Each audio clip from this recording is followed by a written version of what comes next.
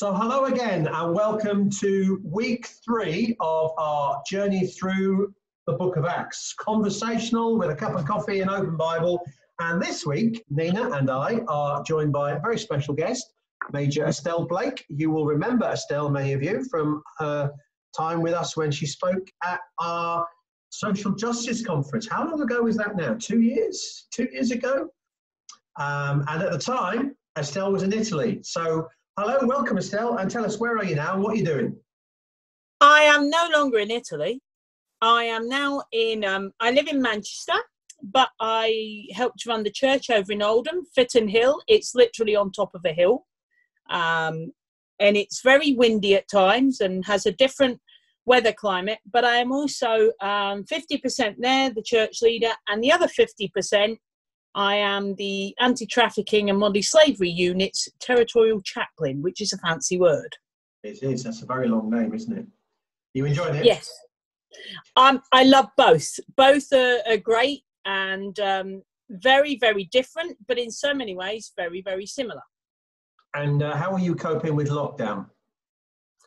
I'm doing okay, actually. Personally, I am quite chilled and relaxed about things, but then that's because I'm out 2-3 days a week with Fitton Hill. We have activities within the estate that we're doing, like singing and playing games and doing community singing, and all the other things, and well-being packs. So yeah, when I get home, I'm quite happy to be home. Well, we're glad you're with us, and it's good to see you. We're actually recording this on Zoom. People, you won't get to see the video, but you'll certainly hear the audio recording. We're looking forward to a good conversation. We're looking at Acts chapter 2. So if you haven't taken time to read through Acts chapter 2, I ask you to pause and do that now, and then we'll get on with the conversation.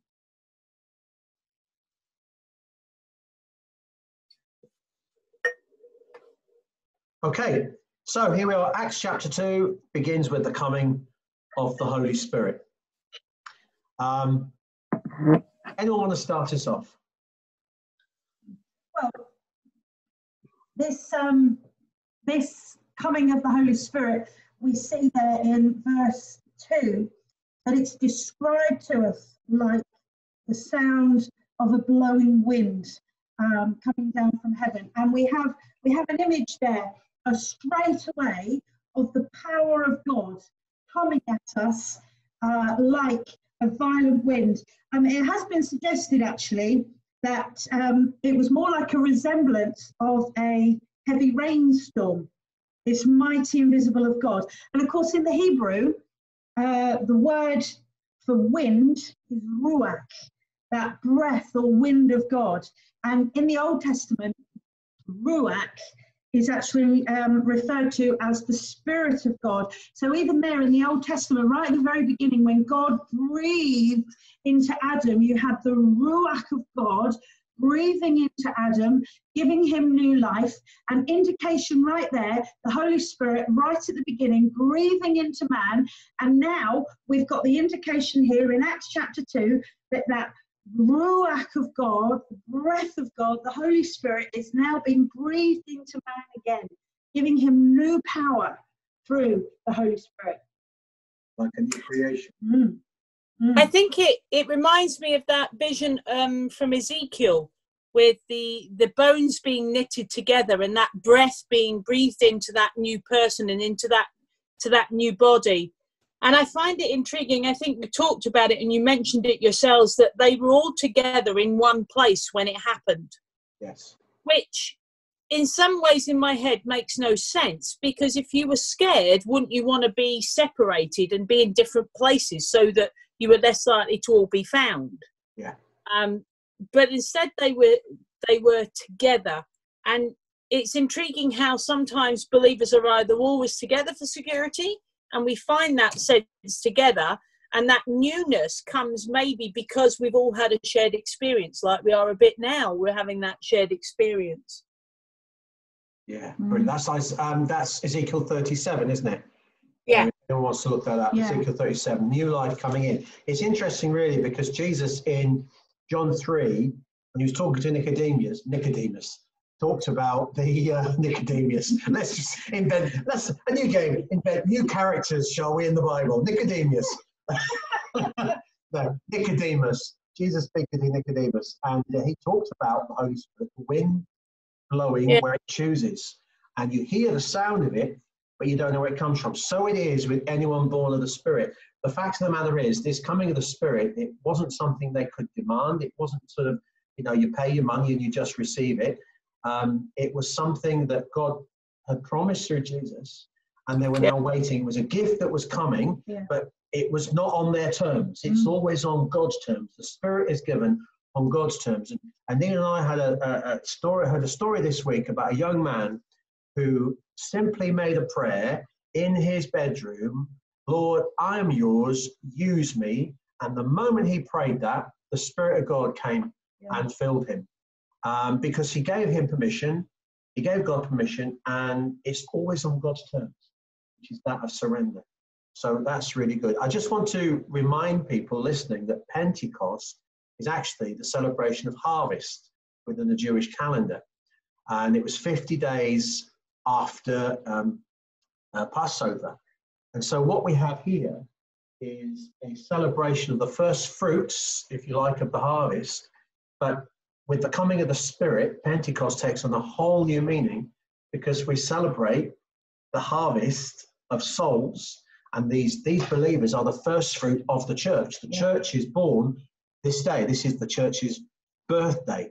And in that sense, it's obviously a very significant time for us to celebrate. And of course, you will be listening to this the Wednesday or the week after Pentecost itself. So we're in that time of Pentecost as we celebrate the coming of the Holy Spirit. Anyone else? Well, it's interesting because when Jesus breathed on those disciples to receive the Holy Spirit, it was also an experience of God's love for each one of them.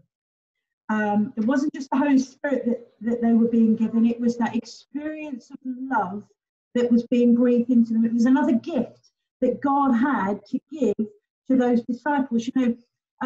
Back in John 15, I think it was, Jesus was saying, wait for the gift that is going to come to you, my promised Holy Spirit. And of course, the disciples at that point didn't even have a clue what Jesus was talking about in terms of the Holy Spirit. And yet here in Acts, Jesus is saying, now is my time to go, but I'm not going to leave you by yourself. I'm going to give you that promised Holy Spirit that I had talked about. So now I'm going to leave you with this gift of further love. And that love is through the gift of the Holy Spirit. Rick Warren says that to feel loved by God is the starting point for every ministry, every revival, every renewal, every great awakening. And of course, we know that in every ministry, revival, renewal, great awakening is the Holy Spirit that provides the power for all of those things. So if God is saying that to be loved, I'm going to give you the Holy Spirit to have that revival, have that awakening, have that great ministry, receive the Holy Spirit to have that great things. The other side of that is God is saying, I love you this much that I want to give you the Holy Spirit to experience all of those things. Yeah. I think it's quite intriguing that they saw what seemed to be tongues of fire that separated. Now, it's intriguing that fire is seen as a purifying thing, really. We talk about the harvest, you talk about the harvest and the Pentecost. Fire is something that is often used to purify the earth and to burn the chaff and burn what's left behind, so that there is a new ground, so the ground will get new life. And although we have this image, don't we, of like fire on everybody's head, it would have been a purification thing, which would have gone back to their understanding and imagery of sacrifice, and would have taken them. And that whole idea that they would understand, and they were all given the gift, and they could speak in other tongues as the Spirit enabled them. The only time when we talk about speaking in tongues, we speak about a different language we don't understand. And the reality is that my mum said she prayed that God's Spirit, when I first went to Italy in 96, she prayed God's Spirit would fall upon me and that I would have the gift of tongues to speak in Italian. In all the time I went, and I've been in Italy, I've never had a translator to interpret and to translate my messages. It was only me. And some of the most intriguing times was, I remember specifically, I was in Naples and I'd been in Italy maybe 2.5 years. And somebody asked me a question, and I opened up the Word of God and I preached. And I have absolutely no memory of the sermon, no memory of what I said. I know the subject matter, but I don't remember any of it. But she said it's the best sermon she'd ever heard. Wow. And she said my Italian was perfect. Now, Italian grammar is notoriously difficult. And she said it, and she was somebody who loved the language and had been made to study it perfectly. And my mum, and I remember telling my mum about it, and she said, but that's the spirit. Why? If it's a language you don't understand, God will use it, and it's you being used by the Spirit. And that really is my only memory. I know that when I speak, I don't think I speak fluently, but I do. But I think that God will use that time and will use your knowledge. And also something I would say, he uses you wanting to give your time to him and the discipline you give. And then he blesses that. So that young guy kneeling down saying, God, I'm ready. And God saying, right, here's my spirit. Let's get on with it. Yeah, totally. Yeah. I liked what you said as well about the tongues of fire, this sense of burning up as well, Estelle. You know, when we went to South Africa, we came to parts of the bush where all the trees and all the land had been completely wiped out by fire. And as we were speaking to the game ranger, whatever they're called, he was saying, oh no, we start these fires deliberately, because what happens is we actually clear the land so there can be new growth and new shoots. And of course, when you think of bushfires, you think of what you hear in Australia and all that's going on there. You can't think about somebody who's deliberately starting a fire for there to be new life. That was intentional. And here you have God intentionally giving us this tongues of fire to start, not only to burn up what is the dross and is in our way of preventing us going forward with Christ, but actually intentionally burning a fire within us to give us passion to do the things that he has called and asked us to do. And I think what is really helpful for us to remember in that analogy is, going back to South Africa, the burning was always intentional, but it was always limited. It never got out of control. It did not bring damage. And in the same way, when the Spirit of God comes, he burns up the chaff, as Estelle said. It is intentional, it is deliberate, but it does not damage. It brings life. And that's really helpful. Of course, the song we sing at Pentecost, the founder wrote, God of burning, cleansing flame, send the fire. It was that sense of the fire. It's fire we want, the fire we need. Yeah. You know, the fire to burn up sin. This is a positive fire. This is a good fire. And interestingly enough, I read somewhere the idea of the tongues of fire, whether they were physical or not, would have been reminiscent of the burning bush. Wow.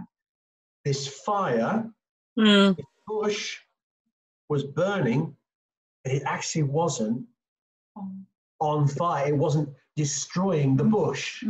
So the fire of God brings life, attracts attention, demands attention, as we see as we read on in Acts 2, and it burns up within us that which stops us from being the witnesses God wants us to be, and it stops us from, it deals with those things within our own lives that need sorting. Anything that gets in the way of us being fully open. I come back to the story of that young man. Here I am, use me. God loves people who surrender to him. Yeah. I think it's like, if I can use this phrase, it's like a moth to a flame. It's people say, here I am, I surrender. He is there. He loves it. He delights in it.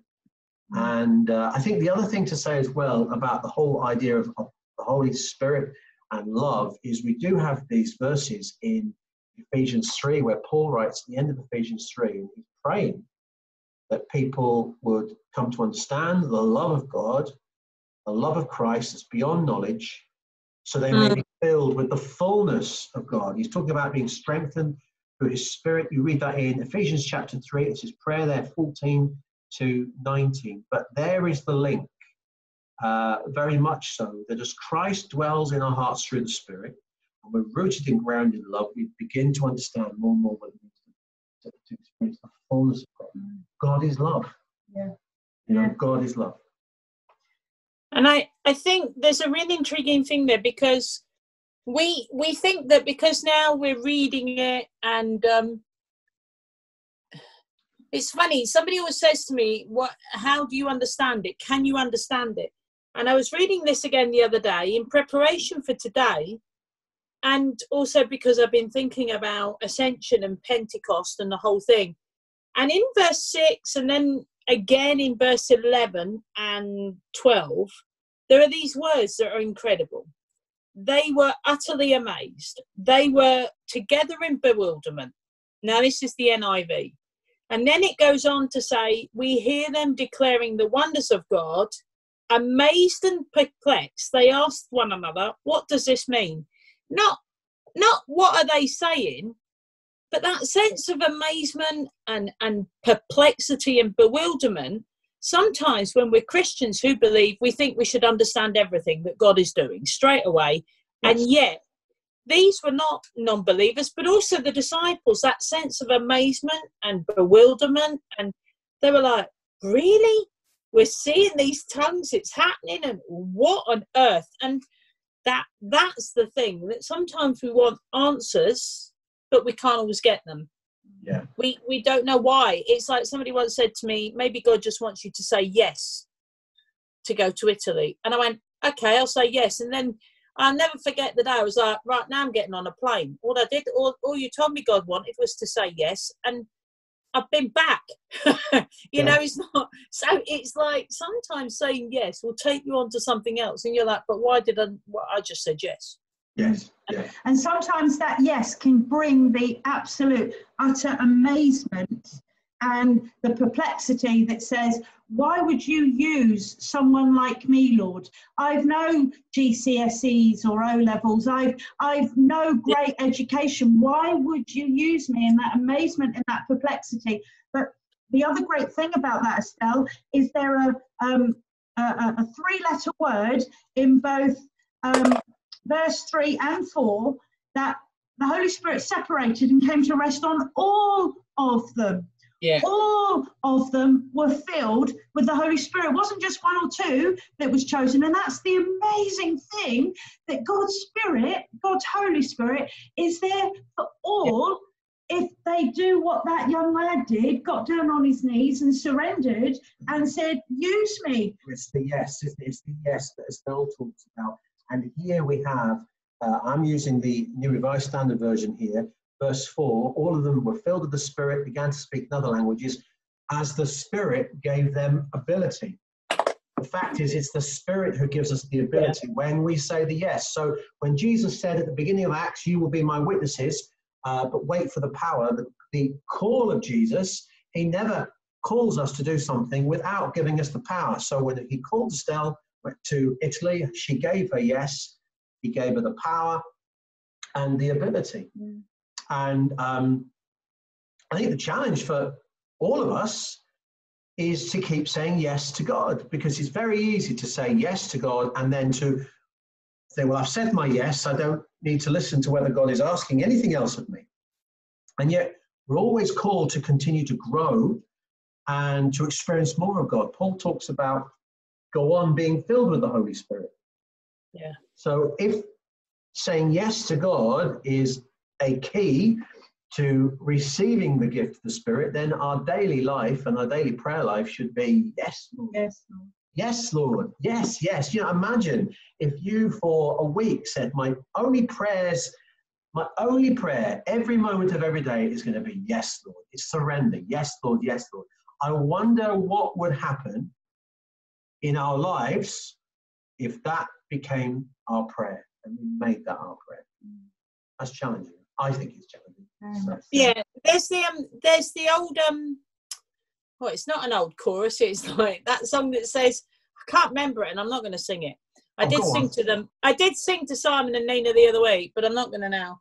And it says, yes to your will, Lord, and your will alone.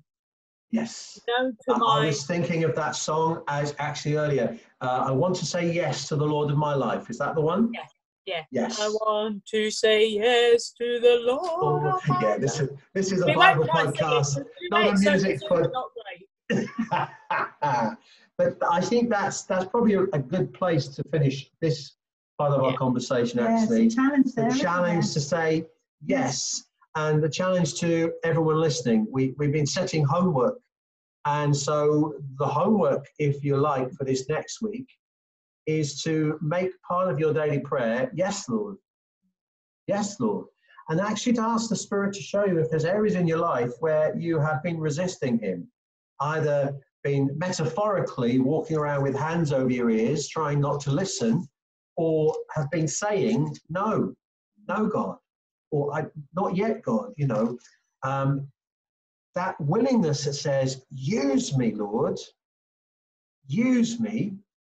And in fact, I just think of Isaiah 6, and I better check this because I want to make sure that what I'm going to say is right. Otherwise, I will be giving false information. But when Isaiah had the vision, he said, here I am, Lord.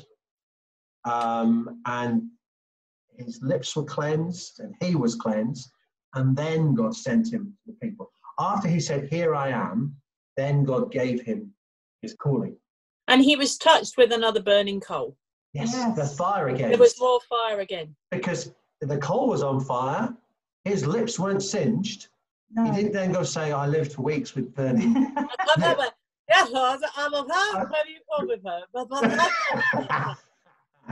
So, as we live in the light of Pentecost, let's say, Lord, burn up everything within me. Give me a passion. Give me a passion.